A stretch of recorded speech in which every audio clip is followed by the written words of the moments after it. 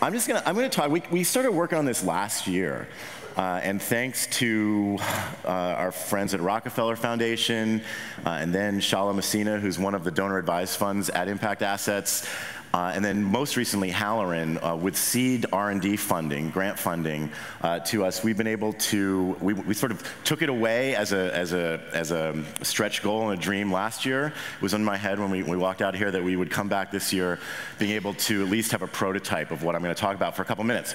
And what it really is we were really perplexed by how the heck to crack code on seed stage venture investing into social enterprise, for-profits in particular, and these just like intractable, huge barriers to it around the fact that, you know, if you do $50,000 or $25,000 investments, it costs like half that much to do a good job with due diligence, and then there's like, you got all this friction, and then you shouldn't really use very much of your money to do that kind of investing, so you like add it up, and it ends up being, you know, you need to do $1 million to get like diversification that way, and then on top of that, you end up needing to therefore be worth $20 million. So how the heck do you do it? Meanwhile, how do you find the deals from across the world? And we're like, okay, this is really hard. There's a reason why nobody's doing much of this. And how are we going to apply this to the impact economy, the good economy, and all the folks? And we sort of came up with an idea. And I'm going to show you what it is. Seth is one of our referenceable clients, they call it in the industry, which means I can say his name in public. And Seth Goldman, the CEO of Honest Tea, has lived through the hell of being an early stage entrepreneur who cobbled together 25, 50K for years from angel after angel after angel, building an amazing company that he talked about the other day. The thing that we figured out was it's too hard to do it in the real world, so to speak. So we have this amazing $100 million plus pool of donor advised fund capital, and we're going to use it starting literally today and tomorrow and this fall to begin to invest in waves of social ventures, startup seed stage social ventures, the kinds of people who are here every day at SOCAP, and plow what we think are going to be really material amounts of additive capital in a way that these angel investors, these people in this room at this conference can actually really enjoy and make workable, since there's such a there's so many like kind of tectonic issues for it. The bottom line is that it's still impossible to figure out how to get these ventures up on a platform unless you have a partner or a partner structure. So what we did is, there's a number of accelerators and seed venture funds and all these kind of folks who've been at SOCAP. We're like, they're on the ground, they've got skin in the game, they know what these ventures look like, and if we use them and stand on their shoulders, we can simplify this process greatly.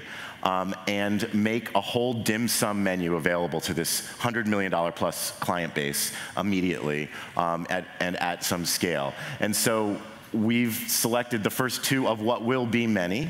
So those of you who are not attached to Village Capital and Hub Ventures who like the ideas of the stuff I'm talking about, never fear, we're at the beginning of an iterative development path that's starting now and will be going on over the next few years to bring the cohorts of these accelerators and seed funders right up into this asset base and allow tiny investments, 2,500, not 25,000. So rather than needing to have millions and millions of dollars, people can have tens of thousands of dollars in their accounts and actually get really broad diversification across a whole range of these folks, and these are great partners for us to launch with. We're really excited. They were both doing breakouts this week, but it's going to be really simple. It's basically our folks can log into their online platform.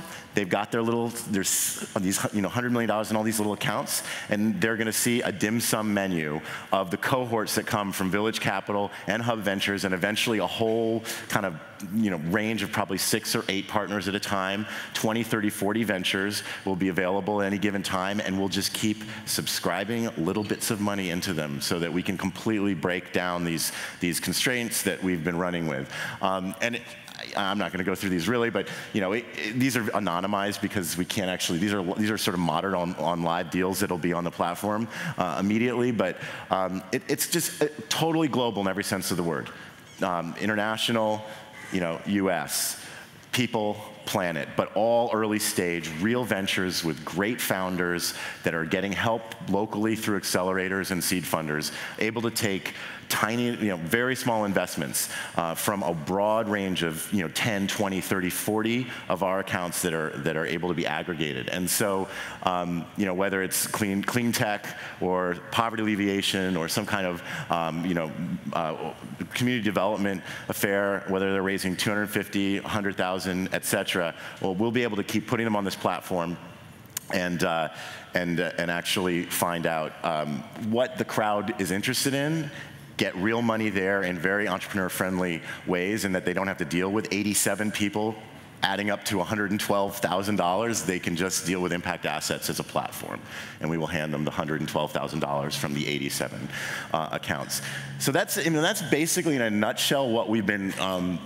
Maybe it sounds kind of obvious, or why wouldn't you do that within a donor advised funding? It's like it's like a family foundation. You got your tax break. You set up this account, and if not there, then where would you be into pushing the envelope on this? But this is the first time anything like this has been done within a donor advised fund context to allow people to build totally customized personal portfolios of a range of ventures over time, 10, 20, 30, 40 strong, is pretty much brand new ground, and we'll see how it goes, and we'll come back next year, and I think we'll be able to actually say, like, this is what the first 30, 40 investments. But imagine 5, 10 years from now, 30, 40 becomes 300, 400, hundreds of people, thousands of people over time, tens of millions of dollars. You actually have an amazing petri dish to watch, not to mention the incremental money going to the entrepreneurs, but to really field build around, to understand like what trends are, what impact looks like, what failure rates are,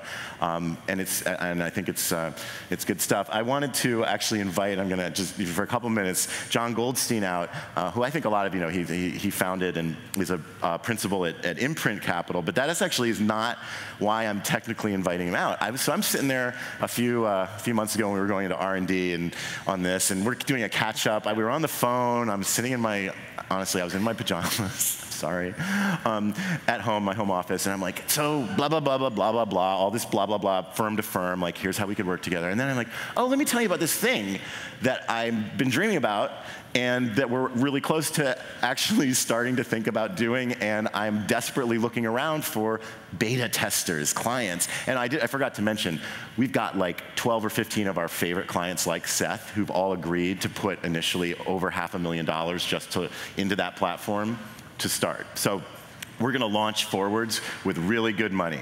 And John became part of it, because so I'm on the phone with him, and I'm like, so John, here's this thing. And he's like, I get it. All right, I'm in. I'm like, oh yeah, right, blah, blah, blah. He wasn't a donor advised fund client of ours at the time. You had that kind of faith in me. Yeah, and so I'm like, okay, fine. I hang up the phone. I get an email in my inbox, and it's like the receipt from his Fidelity donor advised fund. He's like cleaned out, I'm not going to say whatever. From a nameless some money, national debt provider. Some money, some nameless national brand that doesn't even know how to think about what the heck I'm talking about, much less do it. And it's like he's transferred this chunk of money to become part of this, like right there. And I thought that was like, oh, we're onto something. That's cool. But I just wanted to give you like a couple minutes just to kind of talk about, just from a personal investor, seed stage wannabe. I mean, you're not a wannabe, you're a serious investor. Like, what do you think about this? Well, John Goldstein, non-wannabe.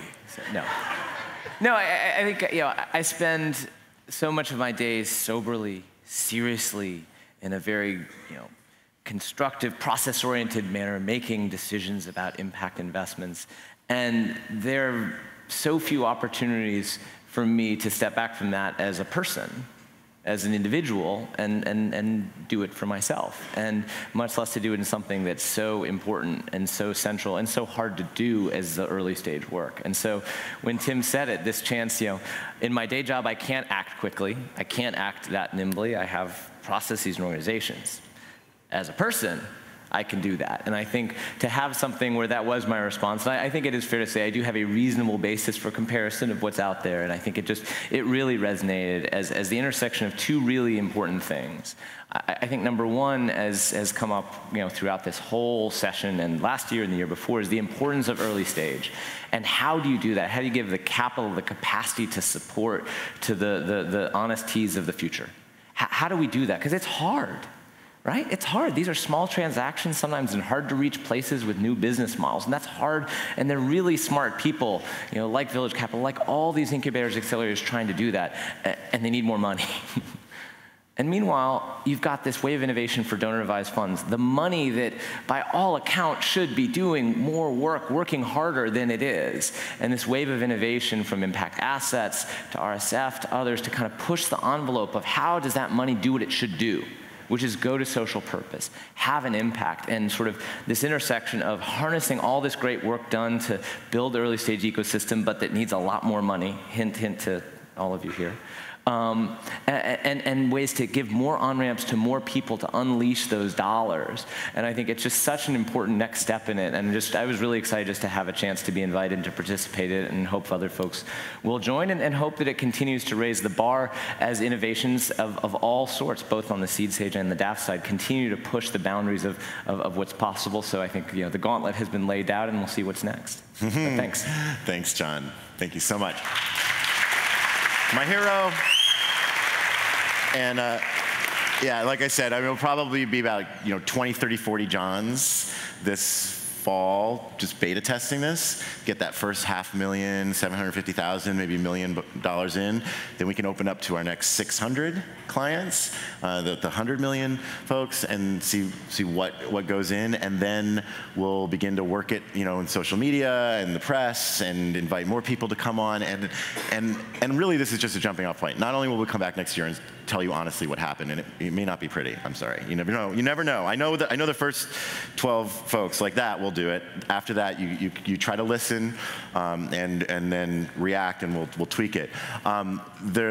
There's two things that are going to happen, though, if this goes well next. One is we'll unpack this plumbing, this thrilling infrastructure, as we were saying in this last panel that a lot of people weren't here for, but this idea of really making this both, super well done, but also really fun to do, like breaking down the barriers so that John can be like, I can really support these 10, 12, 15 entrepreneurs that I could never normally do with real investment capital. We'll make this available to other donor-advised funds as tech, meaning we will let them embed, or we'll just steal their clients if they don't learn. I mean, honestly, that's what's going to happen. Just like that. That was there's the first use case is that unnamed national juggernaut lost that account, and it came to us because this is sexier than anything that they can come up with. So that's cool. But the other thing that's really cool, and I don't know if Jason around? Oh, Jason Rosado from GiveQuick has been helping me think through this. And we're just kind of in the R&D, like, what does this look like? But imagine, heck, with like 1,000, 25, we're going to start with 2,500. We can drop it down lower with the donor-advised funds once we're sure we got the kind of ops worked out. But what if this was in your pocket on your smartphone? And what if it was 25 bucks instead of 2,500? And you could get a tax break, open up a tiny micro donor advised fund, get your tax break day one, put 500 bucks in it and do like 20. And actually watch them. It's sort of like Kiva, but like real equity investments that would come back. You get your tax break up front, come back to your micro, tiny little thing, and then you could pay it forwards or give it away to your church or your alma mater or your Amnesty International or whatever. And that's the thing, you can't buy a Ferrari with it. we think that's really cool, and Jason's gonna, we're gonna work with Jason and other folks in the kind of crowd online mobile to really make that. I don't know. I'm not going to promise that next year we come back we'll actually have that demoed for you, but I wouldn't be surprised. And I also wanted to acknowledge that that GiveQuick.com, GiveQuick. Do I have a? I think there was a thing up there. They're in the middle of doing a crowdfunder or an Indiegogo. Sorry, Danae Ringelman. Indiegogo campaign. You're like pretty far along, right?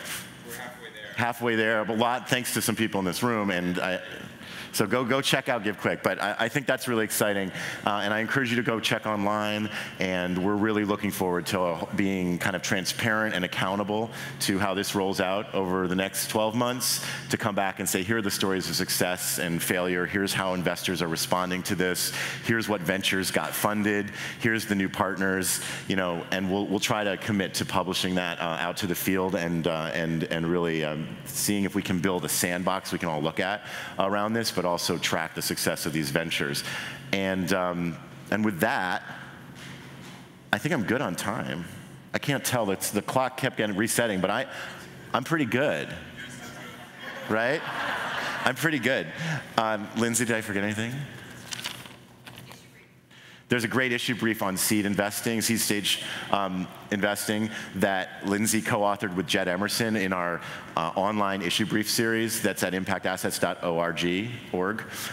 There's different points of view on all sorts of stuff, but the number 11 in a series of 11 is on seed stage investing, and was a great landscape of sort of like, what are the real sticking points here? What does it need to look like? And we actually use that as a thinly veiled R&D cover to try to get current thinking to embark upon the actual development of this platform in skunkworks over the last 4 or 5 months. So it was pretty rapid prototyping. We got a little funding, again, thanks Halloran, thanks Shala, thanks Rockefeller Foundation. Did a little bit of research, you can read it online, and then built this thing, and it's sort of version 1 and onboarded the first 2 of many partners, and probably the first will start with 12, 15, 20 ventures. And the investments team at Impact Assets, which I can see glaring at me over there, it did a fantastic job, as did the ops team in putting this together. So thanks for being a place where we can dream up this kind of stuff and then push ourselves to come back and actually have done something, because honestly, that's what happened in the last, it's only been 11 months, because I think it was October last year that stuff was going on here on this. So again, thanks a lot.